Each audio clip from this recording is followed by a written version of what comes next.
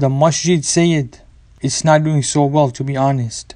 We have very low attendance. Do the scholars you invite speak English? We try to focus on our mother tongue so our kids don't forget. Yeah, you can do that in a weekend school or at home.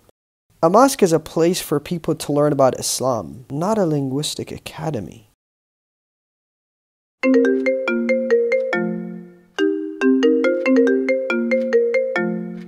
Salam, Sayyidna. Assalamu alaikum, Hajj Abbas. Sayyid, we have a new chef in the mosque.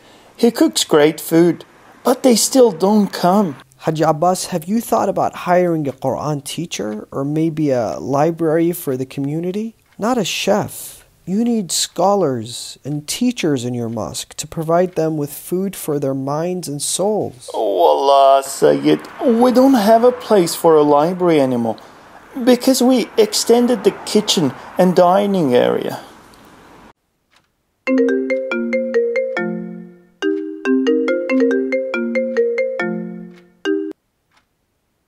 Assalamu alaikum. Salamun alaikum, Sayyidina al-Habib.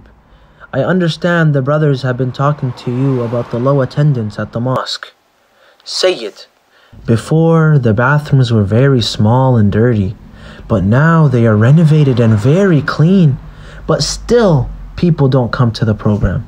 Maybe you should start a Sunday school to teach their kids, educate the families, help them understand the most common misconceptions about Islam. Maybe talk about their struggles. Teach them to seek solutions from the Holy Quran. Connect them to God's book. Sunday? Well, what about Sunday football?